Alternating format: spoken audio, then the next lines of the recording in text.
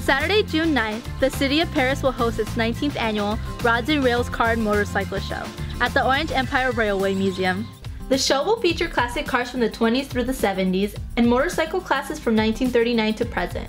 The event also features games and entertainment for the whole family, including live music, crafts for the kids, train and trolley rides, vendors, and exhibit spaces, and the annual Potato Festival sponsored by the Paris Valley Historical and Museum Association.